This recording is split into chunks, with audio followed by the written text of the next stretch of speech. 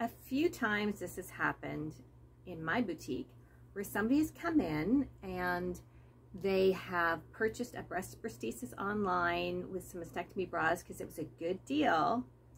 And when it arrived, the quality was poor, or, you know, the girls weren't twins and it didn't fit properly and the bras were a poor fit. And people sometimes buy online for convenience because, you know, maybe they're not able to drive in, or it's just, you know, time is not available to them. Or sometimes they think that they're getting a better price.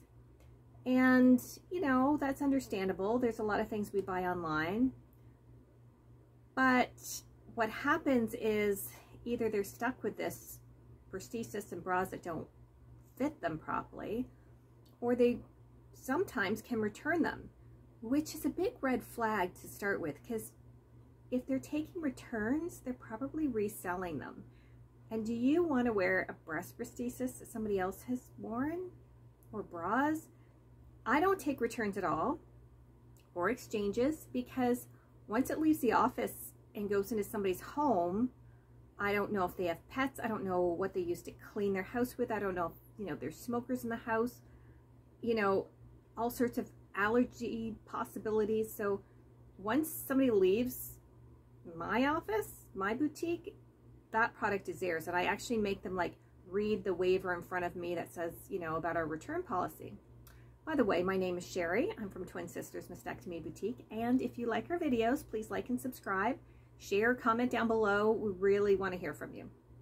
So what happens is when you come in to see me or another boutique, we take time to measure you and properly fit you. And the average fitting appointment is about an hour, because we're probably going to try on 3 or 4 different breast prostheses, because they may be close, but we want to get as close as possible to have the girls match.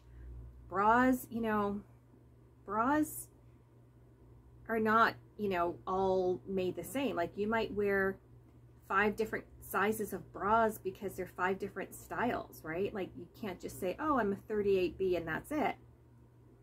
So it's very important that you get the right bra and the right prosthesis so that you feel natural and comfortable, and you don't have to worry about, you know, not feeling like yourself or people are looking.